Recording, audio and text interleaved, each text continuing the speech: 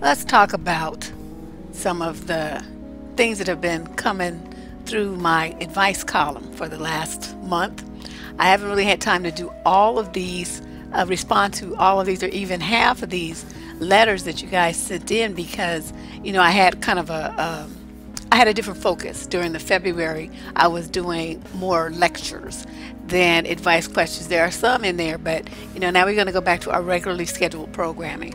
And what I try to do when you guys submit letters is, because a good 40, 50 letters come in every week, I try to pick the ones that I think will have the broadest appeal, that will respond to issues that the most people may be having. And there are different age groups, different types of issues for each one. So I try to mix it up a little bit so that I meet everybody's needs. The young ladies, the 25 and under, I have a lot of those, and then the 25 to about 35, 35 to about 45, and then 45 and over.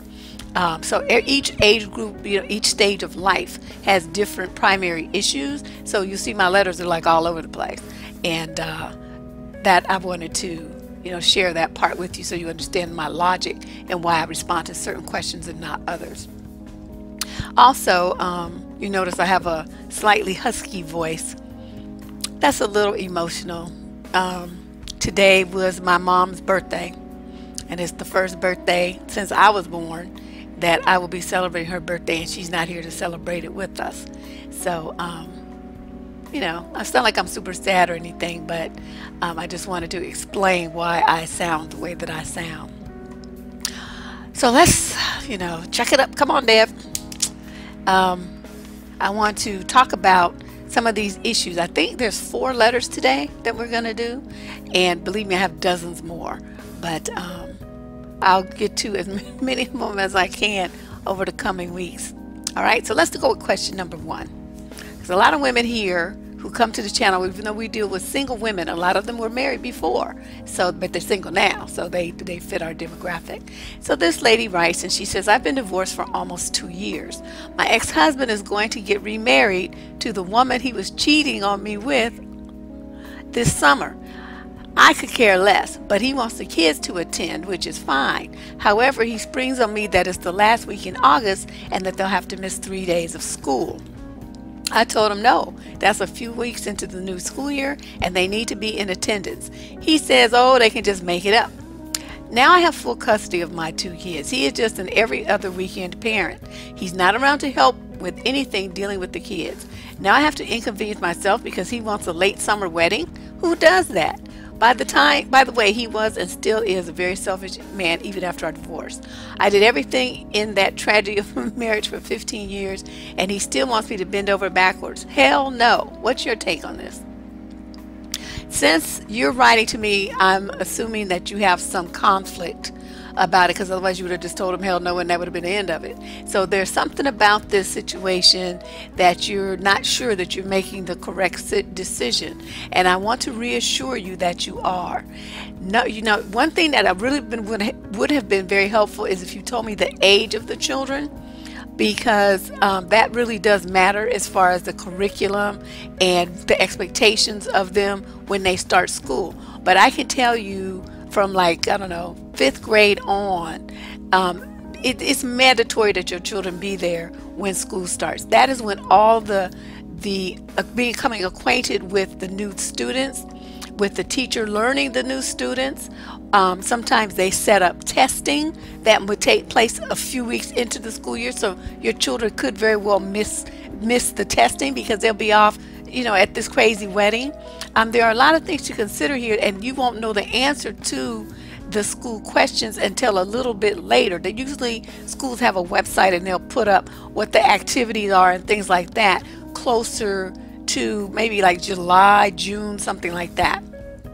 And then the parents can look on the website and see, okay, the first day of school this, second day of school that. They expect us to have this and that when we come to school. They'll have like a list of supplies. I mean, all kind of things. The parent-teacher conferences are the week that those will be scheduled. They have all this stuff usually on a website. But it's not going to be there quite yet. It's a little too early because you're still in this school year. So not only that, to add insult to injury, you got a divorce because of his cheating. Now he's getting married to the woman he cheated with, and he wants to kind of put you in a position where you have to accommodate him. Uh-oh, my poor phone. I forgot about my phone. When I start talking, it thinks I'm asking it a question. No, I don't have an Apple phone, so it's not a Siri. I have an Android. Excuse you, Samsung. So, you know, he do this seriously on one. That's what I'm thinking here. So no, you don't have to inconvenience yourself. No, you do not have to inconvenience your children. And no, your children are not going to be struggling to, quote, make anything up because he picked a fucked up date for his wedding. Now, if he really wanted his kids there, he should have called you. He should have been like, you know, we want to get married at sometime in the fall, you know, early fall, late summer, whatever this season is. And, you know, what day did the kids start school?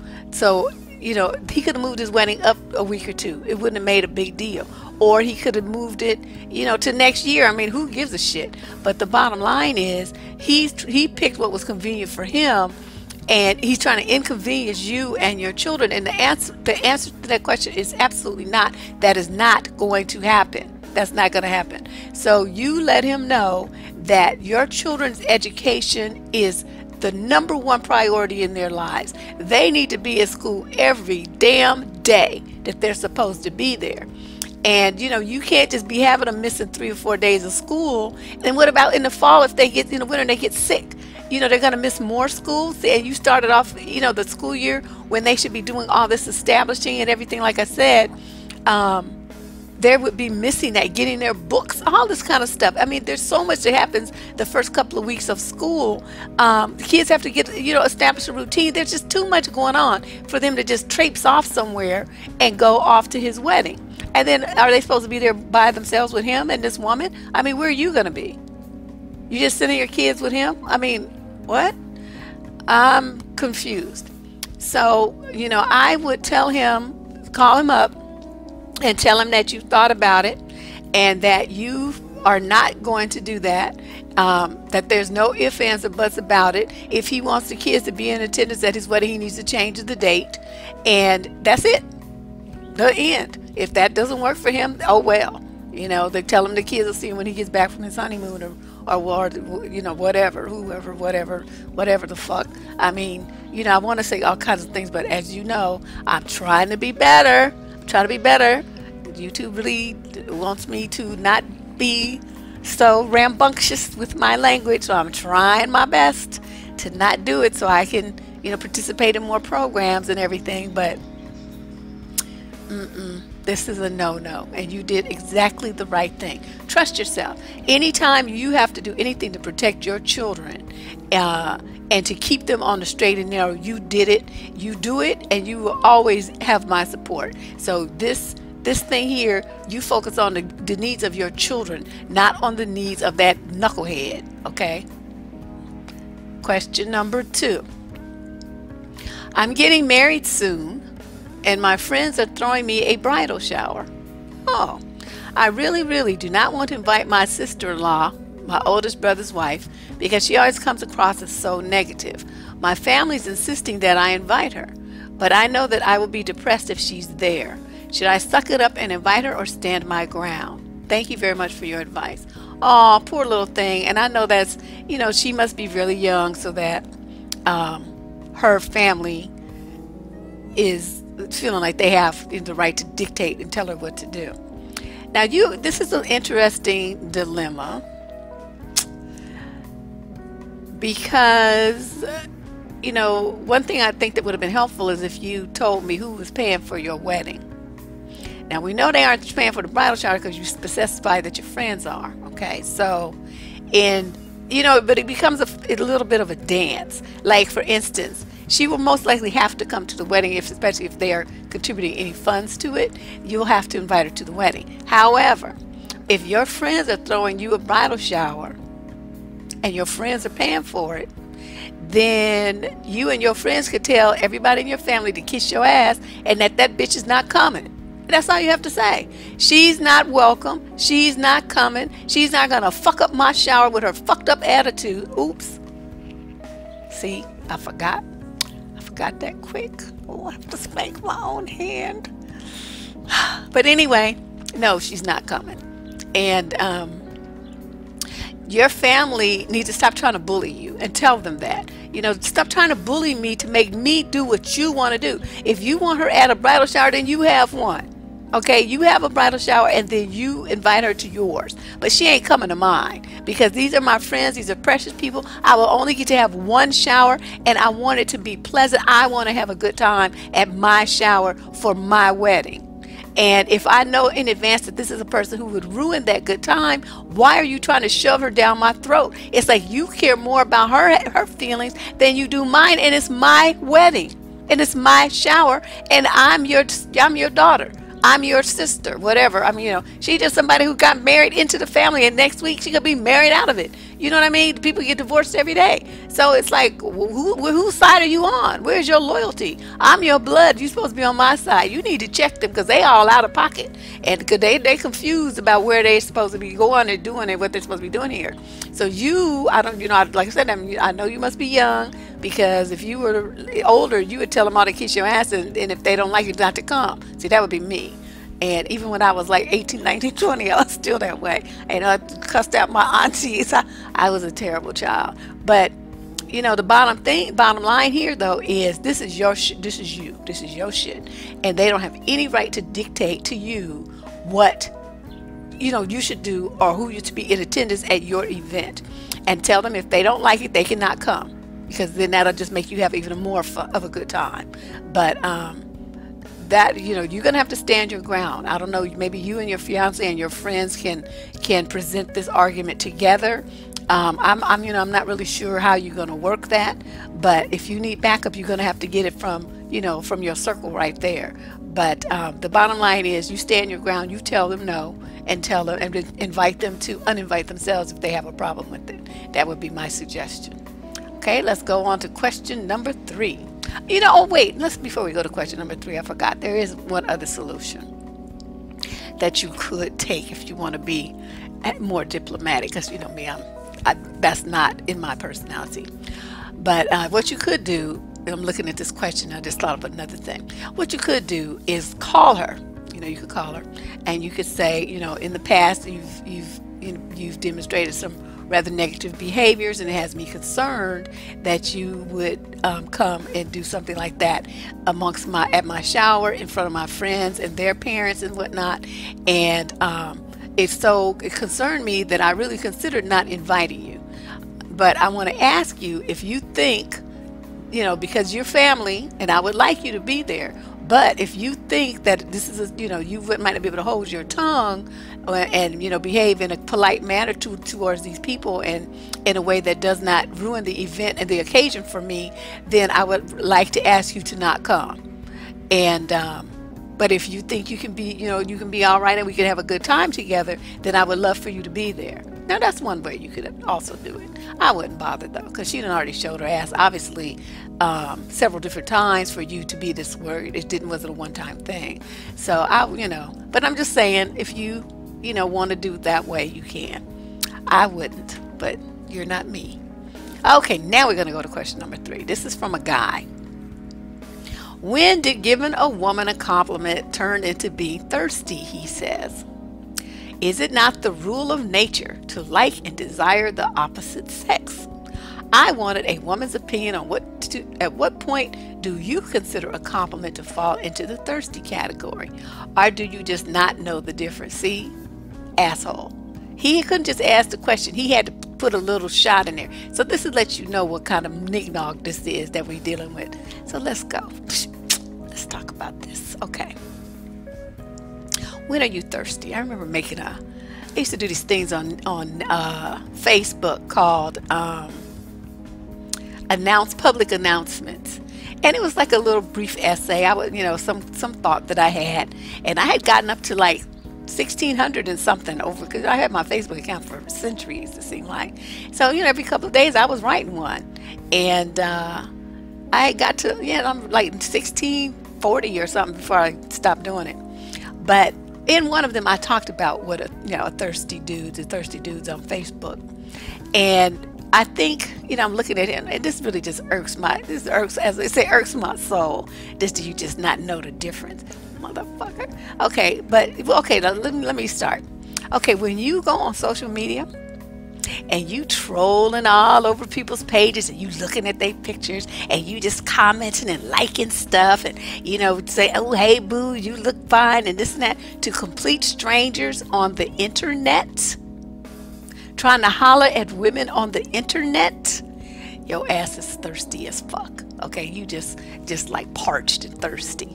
Okay, now let's talk about offline. Okay, you see women walking up and down the street. Now they minding their own business, going wherever it is they trying to go. Here you come. They can't even, you gonna block their path on the street or drive slow by. They, in your car, try to roll the window down and trying to holler at the woman from your goddamn car. What is wrong with you?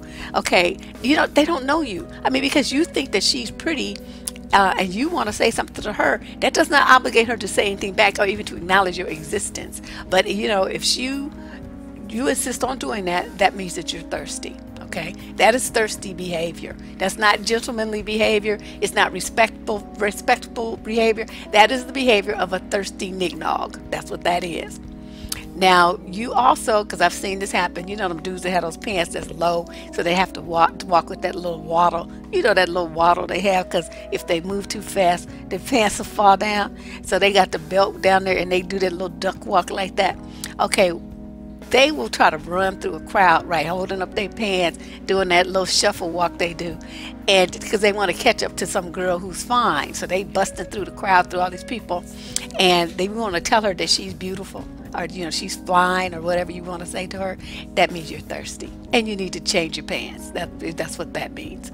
Okay, and then the guys who want to insist that, okay, like they try to holler at a woman, right, and she expresses disinterest. She's like, no, thank you. I have a man. Whatever she says to you. But basically, it's like, I'm not going to participate in any more of this kind of discussion with you. I have no interest in what you're talking about. Okay, but then you that's not good enough. Like you want to start pressing. Oh, but I'm a nice man. I'm a cool brother.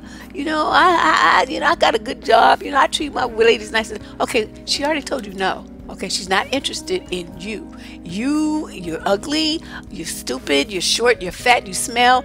Or she's married, she's got a boyfriend, just had a baby, she's out with her baby daddy, she's not thinking about no other man. I mean, whatever's her reason, she's not interested in what you're talking about, okay? But instead of you accepting that, you want to keep, hounding her and telling her that what she ought to do would, like, give you a chance.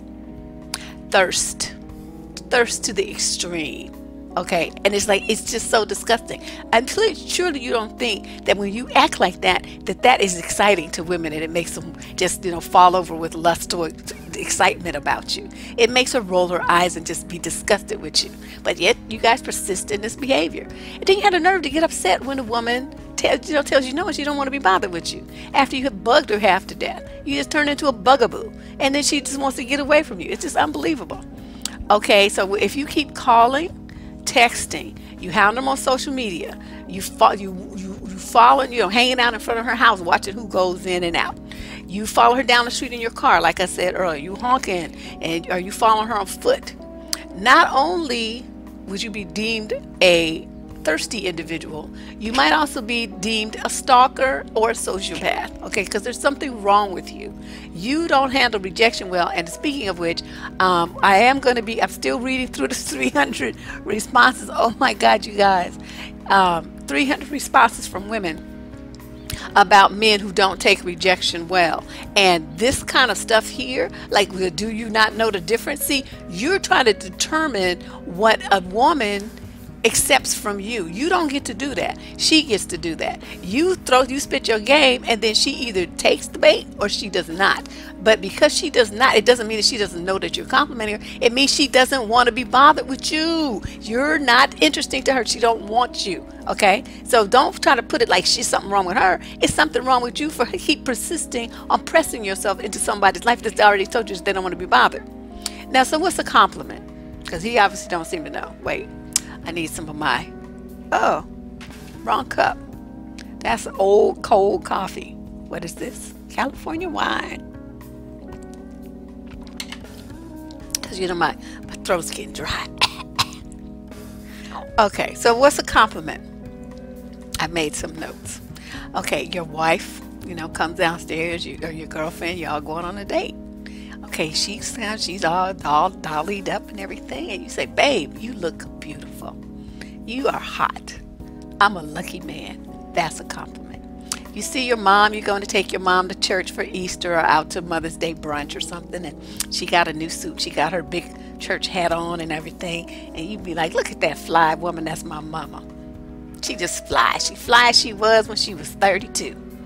That's a compliment. When you see your little daughter and she's, going to do a recital or something, and she's going to do something at school, and she has her little Mary Janes and her little pantyhose and her little dress, and she's got her little coat, and she just looks cute as a button, and you tell her that you're proud of her, that there's nothing in this world that she can't do, and that she's the most beautiful thing you've ever seen, that's a compliment. When you tell your little niece that you're happy that you're her uncle, and that she's going to be a great kid, and she's going to be an even more wonderful adult woman, and to always let you know if there's help that you can give her, because she's already the smartest person that you know, and you want to make sure that she's able to fully develop her potential, and you'll always be there to help her do that. Okay, that's not only a compliment, that's providing support and encouragement. Okay, now see the difference? See the difference there? A complete stranger, you talking about her body, that's not a compliment. She already knows she looks good. Okay, so you stating the obvious is like, what? And it's like you're a stranger, so whatever you say is irrelevant anyway. How is that helping her? How is that bringing anything positive to her life? To people who know you and who are and matter to you, you saying those kind of supportive, encouraging things matters to them. It makes a difference to them. You saying that to a complete stranger, she's like, fuck you, nigga, I don't give a shit what you think, what you feel, what you want, nothing. Get out of my face. Okay, see? That's not a compliment. That's you trying to get something going with a complete stranger, and she's not interested. There's a big difference. So, I think it's important that men understand that when you kind of, try to pick up on a woman, especially on the street like that, you think that your interest is always welcome, and that it's, something positive, that women view it as something positive. Most of the time they don't. What you call a compliment is basically wishful thinking on your part. You wishing and hoping that she reciprocates so you can get your dick wet. That's what you're thinking. But, and too many of you, when the woman doesn't express interest, you get all in your feelings, and then she becomes every kind of bitch and hoe and all that stuff. Whereas you were saying 5 minutes ago that you was complimenting her, now all of a sudden you calling her name. See, that's why the women don't want to be bothered with you, and they don't want to talk to you. They don't even want that door to be open because y'all don't know how to act. Okay, that's what that is. But the bottom line is, you think about it this is my scribbly note. The litmus test for your behavior, whether the woman should view it as a compliment or whether she should know that you're just full of shit. The behavior that you're exhibiting, that you're thinking about, if someone did that to your mother, your sister, or your daughter, would that be considered a compliment, or would that be considered harassment? If you imagine somebody talking to your mama like that, and you get upset and you say, oh, hell no, I want to fight that nigga, blah, blah, blah, okay? Then you don't speak like that to someone else's daughter, sister, mother, cousin, whatever. Don't do that, because whatever you put out there, it comes back. Because if you think that's good enough to speak to other men's daughters, mothers, and sisters, and wives, and girlfriends, and stuff, then you shouldn't have nothing to say when people do it to yours. So, you got to conduct yourself in the world the way that you would want people to treat the women that are special and important to you. If you have any doubts about that, then keep your mouth closed, okay? Now, here's the next question. This young lady says, I don't know where to start, but here it goes. I am only a 15-year-old girl, and I'm not attracted to my race anymore. Oh. All my life since I was younger, I have been made fun of because of my dark skin tone and the way I act and talk. I wonder how she acts and talks. Almost all of the black guys I've been around are very stereotypical, ignorant, rude, etc. It's always seemed like the girls with the lighter complexion get treated better. My sisters have always been treated like gold by guys and strangers because their skin is light and they have long straight hair. Right now, I never want to date a black guy. It hurts me to feel this way, but I don't see black men the same anymore. I love my dad, my granddad, and my uncles, but I still have resentment toward all other men. I do find white guys attractive and I only want to date interracially. Should I try to give black guys a chance? All they've done to me is put me down and make me feel bad about myself. I know I'm young, but everything that's happened to me before has made me have a strong dislike for black men as a whole. Please help me. I don't want to dislike them anymore. I want to put the past behind me. I just don't know where to start. Wow, there's so much going on here. Okay, let me start with the number one thing. You're only 15. What you trying to date for? Put that down. Okay, you need to concentrate on school and like developing yourself, academically and like talent wise, like with some kind of piano or something that could help you get into a good college, because on your application they're going to look for things that you do, like community involvement, your offices that you may have held in school or things that you've done out in the community, like volunteering, as well as positions that you may have held in some different organizations or things like that. Concentrate on that kind of stuff. Leave men alone. There's nothing here for you. In a video I did just a couple of weeks ago, I talked about, maybe it was last week, shoot, time is getting mixed together, about this is my opinion now from what I've seen, that young girls really shouldn't be dating until they're about 17, 18 years old. You have to have the mental and emotional toughness and maturity to handle the stuff that's going to be coming at you in these relationships with these knuckleheads. At 15, you don't have it yet. So there's no reason for you to be trying to date. You're too young. Leave that alone. Okay, that's one thing. Now, the second thing, the other thing is, I don't know what part of the country you live in, because I know in certain areas it's worse than others. Because here, I grew up in San Francisco. I never heard of any of this colorism nonsense until I went down to Texas. That's when I first experienced it, and I was like way older than you, and I was like, what? People talking about light-skinned it and good hair and pretty eyes and all this kind of stuff. And I was like, what are they talking about? Pretty eyes are eyes that, just look pretty. I mean, some people have, different shaped eyes and whatever, but that's not what they meant. And it was an education for me. But I discovered that, all through the South, because I did a lot of traveling along the southern parts of the states while I was down there in Houston, to Louisiana, Mississippi, Alabama, North and South Carolina, Florida. I mean, that whole thing, Georgia, all through there. And people have a different mentality than out here on the West Coast. There's a lot of emphasis on skin color and hair grade and all this kind of stuff. And the only thing that I could figure is it's a carryover from slavery. When the slave masters would kind of categorize the slaves by, it's a quadroon, it's a mulatto, it's a octoroon, and all the stuff would become some kind of designation of how much white blood, or basically how much their ancestors got raped. That's what that means. So it's not anything, it's nothing good. So I don't understand why black people hang on to that stuff so much. To me, that kind of mentality shows complete ignorance of your history. And, but yet so many, still adopt it and you find, glory in it or something. I don't know. I'm just like, man, y'all got some problems. You need some therapy or something. And there also was the divisiveness of what they used to call the house ends and the field ends. Okay, now even though it's not true about the house ones all being light skinned, but that's not true. But that was the association. So the light skinned, quote, pretty people were in the house around the slave master, which obviously, just meant they had more opportunities for sexual assault than the ones out in the field, who tended to be out in the sun all day, and they tended to be of a darker hue. They were not as ethnically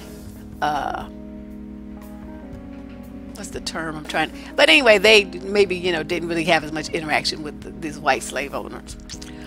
Now, I'm not going to say that just because, because you run into some people that are ignorant. That's basically what they are.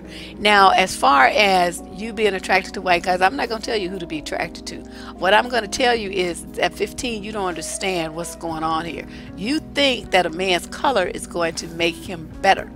And I'm going to flatly tell you that that ain't true. I get letters from white chicks all day long pointing out the abusive behavior, the cheating, the lying, the nasty, snarky behavior, the bisexuality, the undercover DLism, and all kind of other nonsense of white dudes. So to me, a dude is a dude. You have to look at what kind of character he has, his morals, his values, family values and stuff, and his values about women, and how he treats and respects the female gender. We also have a lot of these dudes now, I want to say that they're women, they're trans, and that they are better women than real women, and all this old stuff. They want to call you all kind of labels. So I mean, there's so much going on in the white community. I would not necessarily flatly say that that's going to be a better choice. What I'm saying is you have to learn over the next couple of years how to select a man and how to eliminate those that are not going to be good for you. And I don't care. He could be green with pink polka dots. I don't care about his color. I'm concerned with what's going on in his heart and up here, okay, and how he treats you. Those are the three top most important things. This matter, I don't care about that. And I think, I'm looking at this question, seeing all the stuff going on in my mind. I don't think you should waste your energy on hating on anybody. You're too young for that. Keep an open mind, because there are a lot of brothers that are very like Afrocentric thinking, and they only love black women, and they have this darker the berry, the sweeter the juice kind of mentality. But chances are wherever it is that you live in, where you keep running into these ignorant fools, you're gonna have to move away from there. So you got college, come out here to the West Coast and see what happens different. This is very sad, but please don't take what they have to say as some kind of indictment of you. That has nothing to do with you. That's their own ignorance about their own race and their own history that's just driving those comments, okay? And stop trying to date. Don't be interested in nobody. Be interested in yourself and interested in what you got going on, setting yourself up for the future. That's where you should be concentrating your energies right now, okay? Leave nignogs alone. And then the last question of today. This young lady is supposed to be moving out of her parents' home on March 20th. Oh, I have the apartment and everything. So March 20th, that's just like 2 or 3 weeks away. But the problem is that I have not told my father yet. You see, he and I do not have a good relationship, and I don't know how to break it to him. He always has a hot head about everything, and I'm scared that he may say something to me that may hurt my feelings, like he always does. I am 23 years old. My moving day is coming close, and I'm so scared to move. I mean, I haven't even begun to pack anything yet. Please help me and tell me what I should do.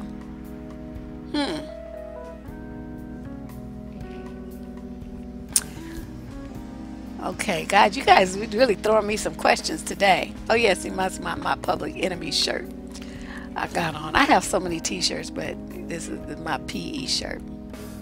Okay, I'm going to say this. If you could move out on a day when your daddy's at work, I would do that. Have your friends come and help you pack that morning, or if you have to, pay for movers to do it, get your stuff. I mean, you only got, you got a room in your parents' house, right? You shouldn't have that much to pack up.